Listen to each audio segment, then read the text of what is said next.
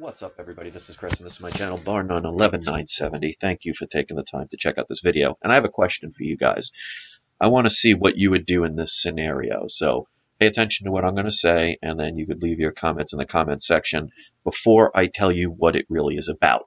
So we're going to do the honor system here. So when I say the question and tell you when to make a comment, pause the video and type in the comment what you would have done in the scenario I'm about to present. And then afterwards, listen to what happens afterwards and then see from there. So not everybody's going to do that, but hopefully some will. So let's put yourself in a scenario of the Civil War. Let's say you are part of the 41st Congress. The war is already over, and there are millions, if not billions of dollars worth of damage. Now, this is back in the 1800s where you could basically feed your family on $1, and that would cover a family of 12 for about a week. So, you realize as Congress, you will not be able to come up with the money to be able to pay all of these bills and all the damages. And you risk the country going bankrupt, knowing full well that when countries are financially bankrupt, other countries will come in and either buy it or take it. So you ultimately are responsible of a way to try and save the country from basically being destroyed. You can't come up with the money. And then all of a sudden, England comes over, the Bank of London for more specific reasons, comes to you as one of the congressmen in the 41st Congress after the Civil War is done, and basically gives you a sales pitch and says, okay, I see the trouble that you're in.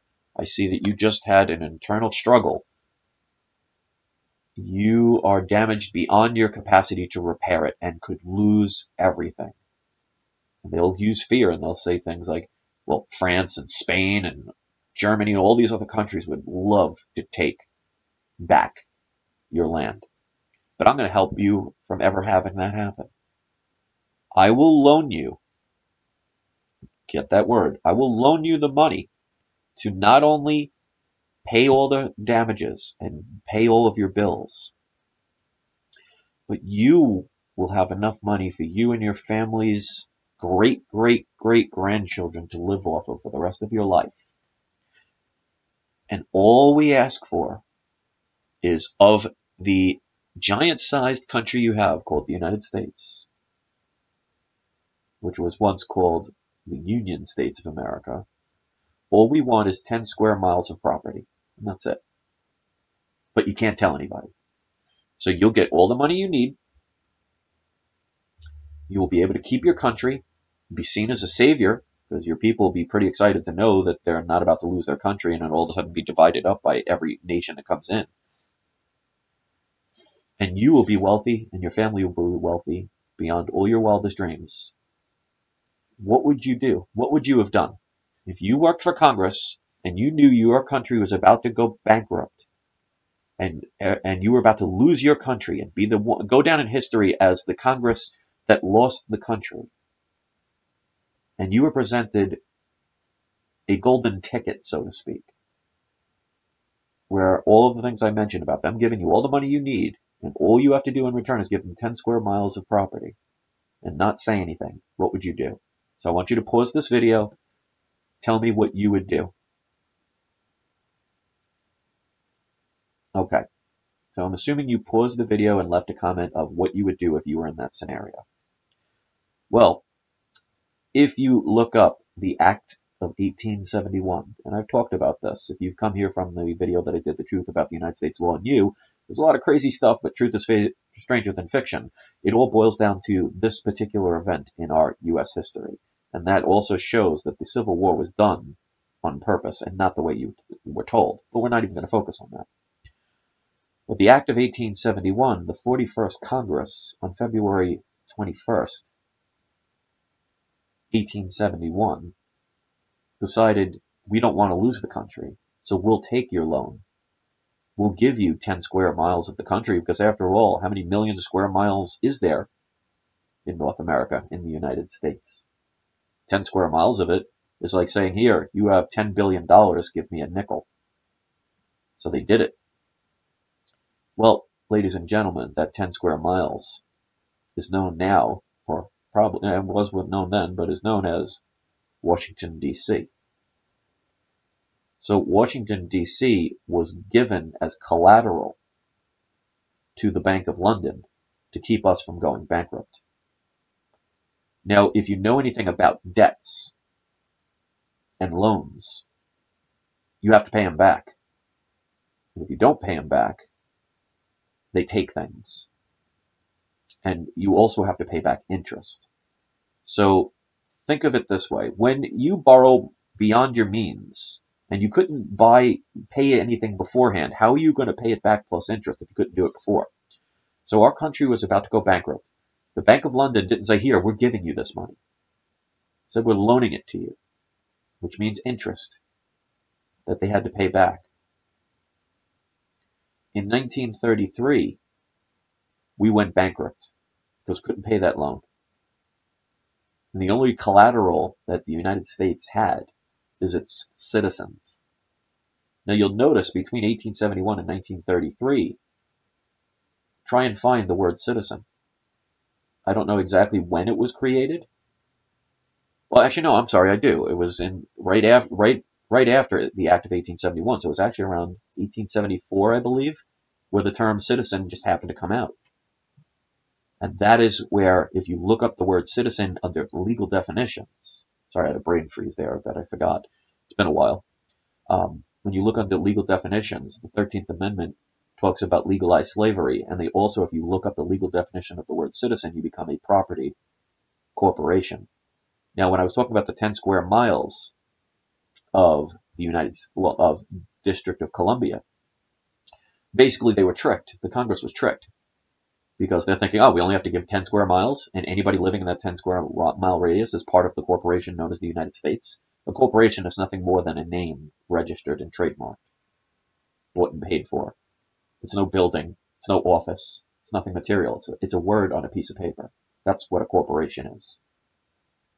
So the United States of America, located in the Washington, D.C. area, is nothing but a foreign country owned by the Bank of London due to foreclosure on that loan and bankruptcy. It's not part of the United States. Well, it's not part of what we fought for in the American Revolution. Now, to be part of the jurisdiction of that corporation outside of that 10 square mile radius, you had to check a box when you went to get a driver's license, birth certificate, registered to vote. There's a box. The first thing that they ever ask you is, are you a U.S. citizen?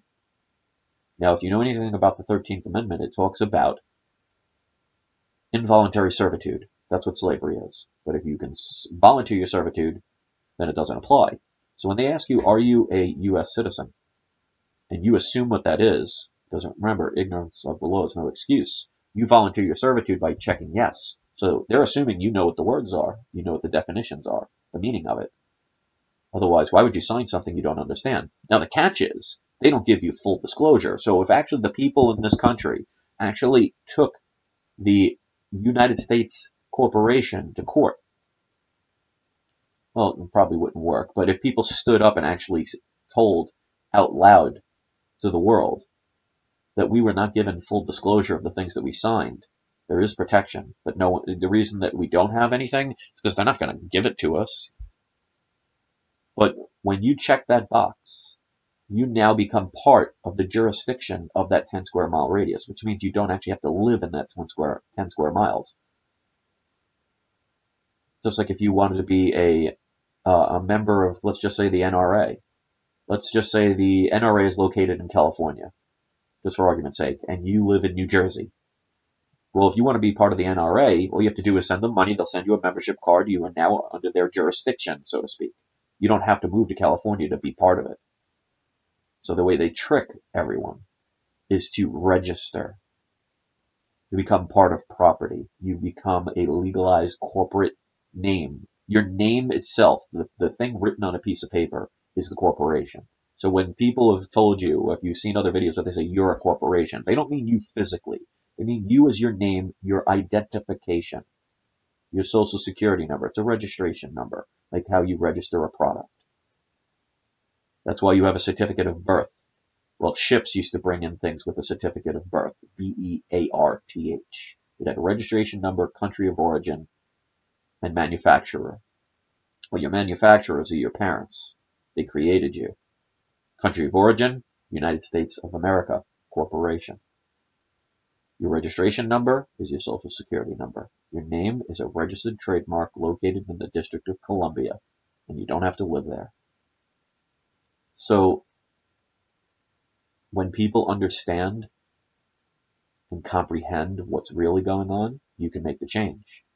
No politician will ever tell you because they get paid lots of money to look the other way.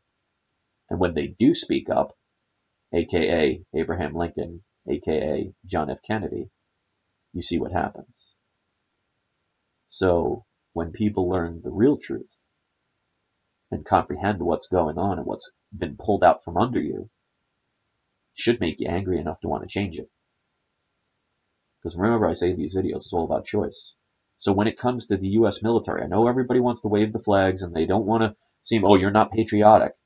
But if you are in the military or have family that is in the military, they are not the same military as the militia that we had back in the American Revolution.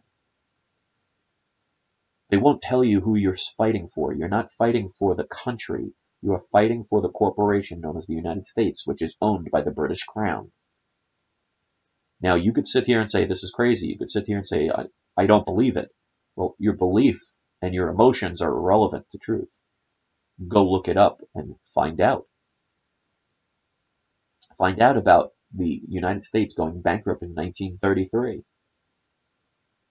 which is also the first year of the income tax, if I am not mistaken. If I am, please correct me. But I know there was another crucial thing in 1933. It's also the year they supposedly outlawed gold, because that was the only commodity they had left outside of people. That's why this country, what do we manufacture besides debt, Wall Street stocks, and military weapons? What do we create in this country anymore? Everything's shipped over to China, which, by the way, don't they own our debt? So this one's a little bit different than the ones I've done a couple of days ago. But this is something, especially for newer people who are not at the level to understand some of the other stuff. Because sometimes when you go to school, you got to start at kindergarten, and you got to work your way up. Nothing wrong with that. That's how you learn. You got to start in the beginning. You can't learn, quantum physics until you learn basic math. So don't be ashamed about that, because people are at different levels, and that's okay. But if you're here and you're still listening, then you're willing to learn, and you're willing to research, and you're willing to expand your mind, and you're willing to grow, which makes change possible. So if the American people, and I'm part of the American people, understood what is really happening and what you're not being told, you wouldn't have to complain and picket anymore. You could just change it, because for the Constitution, the fake one that was redone in 1871, and I'm sure changed ever since 1933, the reason it exists is because it is basically the will of the people. It exists because we don't challenge it, but it can change as soon as the majority say, wait a minute, we're awakened to your scam. We no longer want it. It doesn't make you patriotic, because like I was saying about the military people, and my father was a major in the Army, and my grandfather on both sides of my family fought in World War II. But they weren't fighting for the country. They weren't fighting for the people. They were fighting for the corporation so they could make more profit, because wars are profitable. That's why banks loan to both sides, because they love loaning money, because they know if you're borrowing money, it means you didn't have the money to begin with. So if you couldn't buy what you borrowed the money for in the beginning, how are you going to pay back the loan plus the extra interest on top of it? You don't think they know that? You don't think they want to sucker people in with what they call free money? Nothing is free, at least in this regime. So if you're fighting in the military or have family or friends in the military, I hate to tell you, but you're fighting for the corporation known as the United States, which is located in Washington, D.C., which is owned by the British Crown and the Bank of London, aka Rothschilds. If that makes you angry, well, research it and prove me wrong. I would love to be mistaken about this stuff. I would love for this to all be untrue. So your emotions are irrelevant. Prove it wrong. And if you can't, then that means you learned something different than what you were told. Because isn't that what propaganda is all about? And then you'll have to question the very people that you applaud as to why they never told you, and why there are no poor politicians.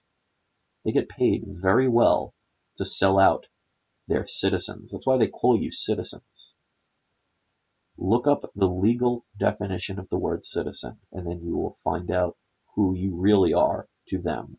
You are property, you are collateral, so they can live a very lavish lifestyle. And we allow it because we don't want to learn, we don't want to know. That's a choice. I hope you make a different one. So hopefully this helped understand what some of the other deeper stuff would scare most people away on, because I stayed away from the deeper levels, because it goes deeper and deeper and deeper.